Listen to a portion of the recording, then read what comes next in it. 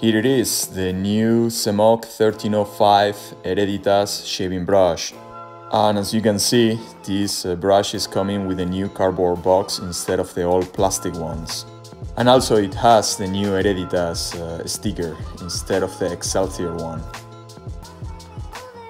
And what do we do if we want to soften the bristles of a new boar brush?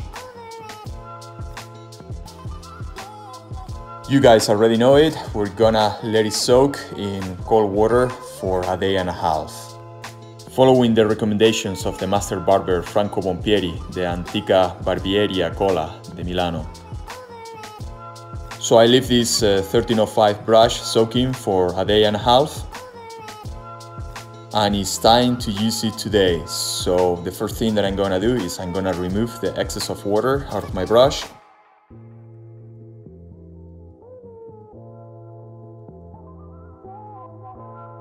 And I'm gonna be using one of my favorite shaving soaps these days. It's gonna be the Asylum Colonia, which smells like heavenly glory, my friends. Time to make lather with this brush and this fantastic triple meal shaving soap. And the combination of Italian soap and boar brush equals tons of lather.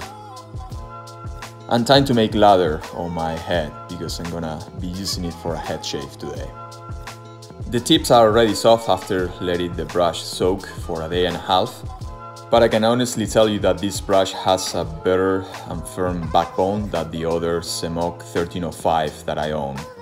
However, I need to use this brush much more before I can find a definite conclusion. And you can see all the lather that the brush just made out of the Colonia Asylum soap. And this is how it looks like after its first use. If you like this video, please give me a like, subscribe to my channel, and I'll see you in the next one.